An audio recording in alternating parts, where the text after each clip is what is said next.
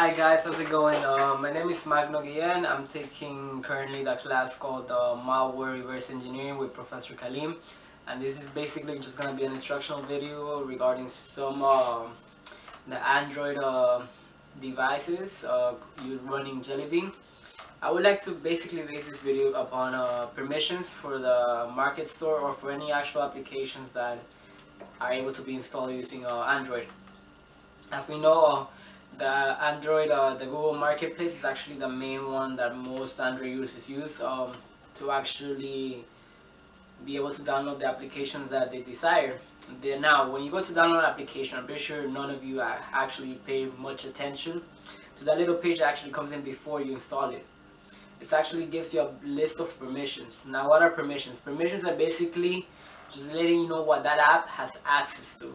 Not meaning that that app is actually going to do something with what it has access to, but that if it so desires, it's going to be able to actually go inside each content that it defines as a permission. Now, why is that a bad thing and a good thing? A good thing is, let's say, just apps for admin's permission to access your internet, your storage, your messages, contacts, stuff like that. Let's say the famous app called WhatsApp is basically a messenger app, and it gets a contact from your actual contact, so it will need a permission to see your contacts. Now, let's say an app for like showing you the stats and scores for your favorite football players or for anything, you would actually need internet permissions to do so.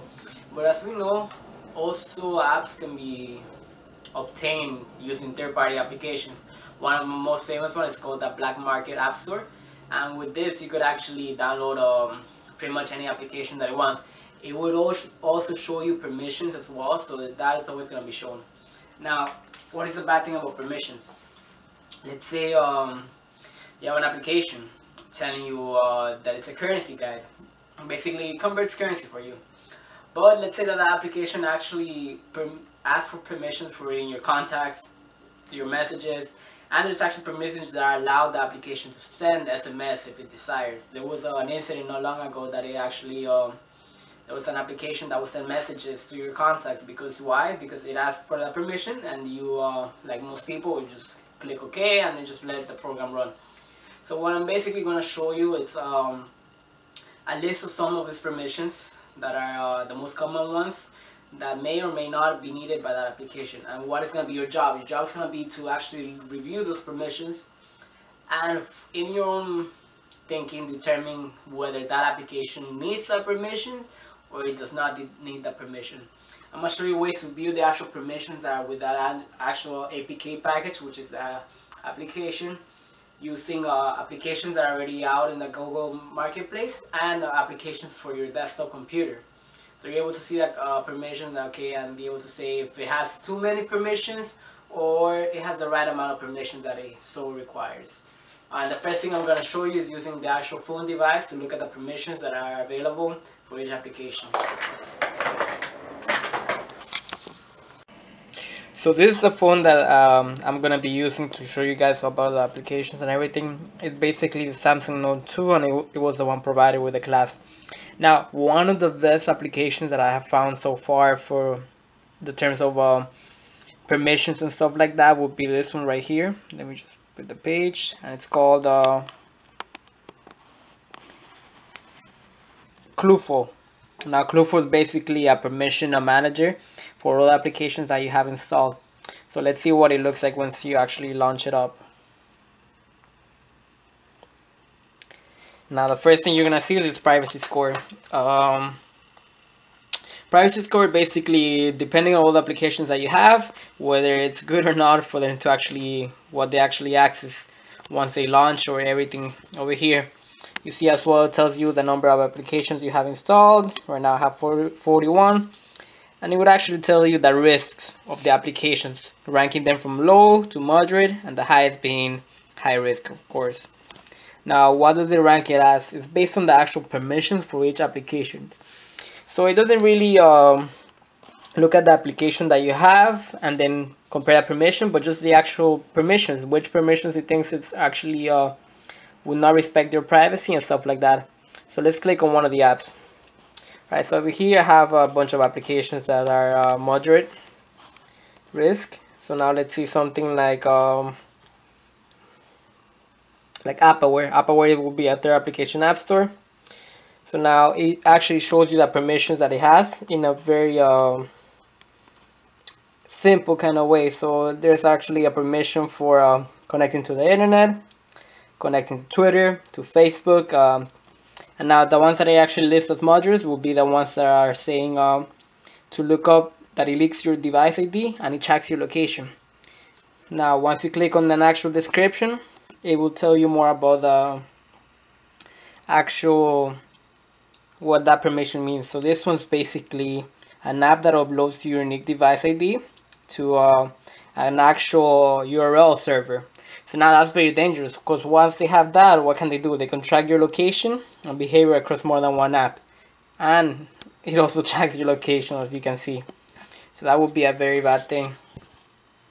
So now let's try something that we know is actually highly infected. I have an app over here called Flash. As you know, Google Market took out Flash anymore, so people will have to go to third-party app store to download it. So I have this one right here that downloaded for a third-party app store, and let me just install it real quick. So it shows you the permissions. This is what it shows every time you go to download. Let's see all of them. And what it actually showed you. It has access to your location, to storage, meaning that it's able to modify and delete your contents of your USB storage. Now, why would an application that is just for Flash need that? Phone calls. It could read your phone status and identity, and it hides this little information about your device. Development tools, network communication, and all these other applications. So I'm not gonna go ahead and install it with just a demonstration to show you guys how the applications, every time you install it, they're actually there for you to see. So now I have another one called NQ Mobile Security. That's basically gonna be like an antivirus slash permission viewer. This is what it looks like when you launch it up. And what I'm interested in is this little piece of software called Privacy Advisor. Now, what I like about it is that it actually lets you view the report of the all applications in a simple way. So it's going to tell you which applications have access to your contacts, messages, call logs, location, and recording. So now let's go try with recording. So these applications have access to the recording for your device. And now for contacts, as you can see, of course, some applications actually do have access, like Pinterest, I guess, for your followers, but other applications that shouldn't have access, like for example, here's an instance over here, the Bible. Why should an application need access to your contacts and stuff like that? So that's actually a new thing. Let's see messages. And we have over here other applications that have access to your messages. So those are basically the two main ones that I would recommend for the actual installation for your Android device to view applications that are already installed, their permissions. Now I'm gonna go ahead and show you the ones for the computers. Hi guys, how's it going? So I just basically want to be able to show you the ways to actually view the permissions using the web. The easiest thing that you can do is using this website called androidpermissions.org. So basically what the website does is, let me show you, it's gonna look like this. So it's basically a group of people that allow you to actually upload your actual APK for the software and for you to be able to look at the permissions. So over here we see the three main options that they have. So upload your app for analysis, which is basically pretty self-explanatory. You're gonna upload the APK that you have already on file, and it's gonna tell you if that actual APK has too many permissions, or if it just fine, it has enough permissions that it needs, or if it has and the actual permissions that it has. And over here, these two are the same. It's just gonna look at a permission map. That's gonna be a detailed information for every permission and what it means. So this is basically what the permissions look like. So you have they categorize it for different one. So for instance, they have a permissions here for sending. Bluetooth will be sending via Bluetooth, call phone will be phone calls or other stuff. For also receiving messages, so that will basically mean spam, stuff like that. The internet ones are pretty self-explanatory, and here are other ones. basically that allow you to write, delete, or update. So this has to do with the history and the bookmarks, calendar, contacts, as well as other your messages. Of course, you don't want applications to be doing that if they're not supposed to. So now they could actually affect your settings, such as internet, web browsing, sending information to other people, what websites you go to. And once you actually have you upload the application, this is what it looks like. So I upload an application that's usually for tracking care of your income and your wallets and stuff like that. Um, this is the required permission that it's asking you for. Vibrate for notifications, contacts. I still don't see why it would need contacts. External, it wants to write in your external storage. That seems a little fishy too. To be able to read your contacts and stuff like that. And here's the one that they think is overprivileged. That's to access the Wi-Fi. Say, what does that mean? It means that it may or may not actually change or turn on your Wi-Fi. So what application do you actually want it to do that? So that's one of the main ones that you could use. Now this other one is called APK Spy. Now APK Spy is actually kind of like a GUI for the APK tool command lines that you can see. I'll show you that one as well.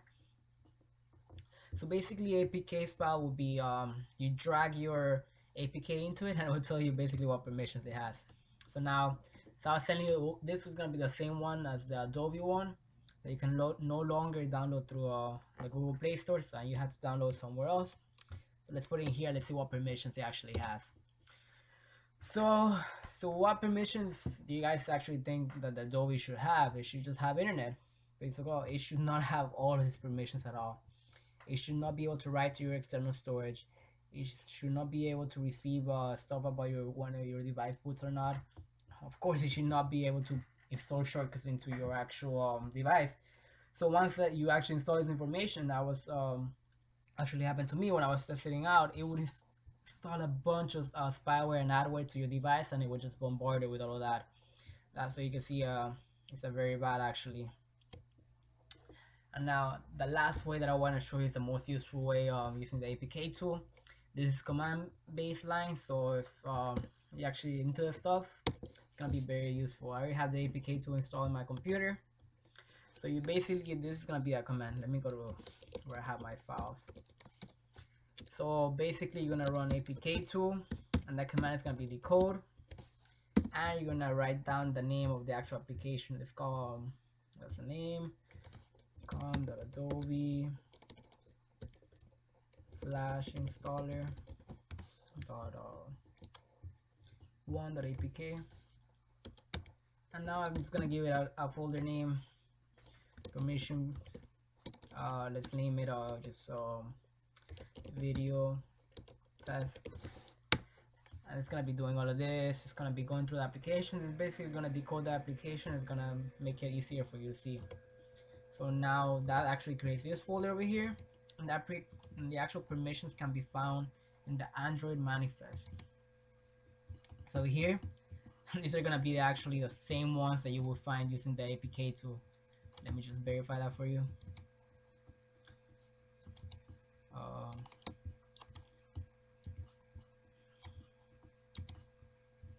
So as you see, you have internet, network state, find location, which is actually your GPS locations, and all the other ones. So that's other ways that you can see your permissions. Now there is a way for you not to actually delete those permissions that you don't want that application to have, which you would actually the easiest way. I'm not gonna go too much detail into all the stuff into it, but let's say I just wanted to have internet. So I will come over here into my actual folder where everything is, delete those applications, save the contents. I'm gonna go back to my command line where it was, and I'm gonna build that actual application now. That's gonna be APK tool build, and the name of the folder where everything was. It's gonna create the APK. Now, since you know this is basically for developers only. Why? Because after this you will have to actually sign that application and be able to installed on your phone. Now I can show you over here. This is a new installer package that I built. So if I put it into this APK spy over here, it should only have the permission for internet, and this one which I forgot to delete. So now that's pretty much it, guys, and what I wanted to show you about permissions. Just remember to always be careful when you're installing software into your phone. You don't want to have viruses in your phone or spyware or a ridiculous amount of adware that's just annoying. Hope you guys enjoyed the video, and this is just for informational basis about permissions. Just always remember to at least have a certain type of software that you guys use to actually do the permissions. Thank you.